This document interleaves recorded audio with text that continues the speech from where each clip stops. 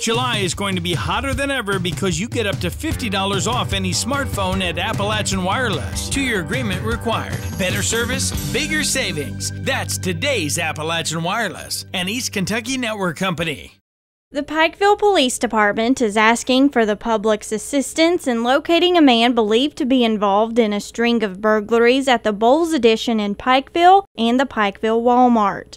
According to police, the male subject broke into several vehicles in the neighborhood, stealing cash, guns, and other items. Value at this time, I think they reported $4,000 to $6,000 taken from multiple vehicles, as well as 4 handguns. Police add the subject has been seen several times in the same vehicle. However, it's unknown if he owns the vehicle. He has been seen in a black Nissan Altima, ranging from year 2009 to 2012, something of that nature. It's tinted windows. We don't have a license plate at this time, but we're still, investigation is still ongoing.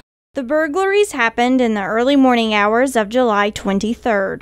The gentleman does have some type of tattoo or something on his right wrist. We're just asking the public to come forth with any information. You can remain completely anonymous throughout this whole process. We just need to apprehend this suspect. If you have any information regarding the burglaries or the person of interest, call the Pikeville Police Department at the number listed on your screen. In Pikeville, Shelby Steele, EKB News.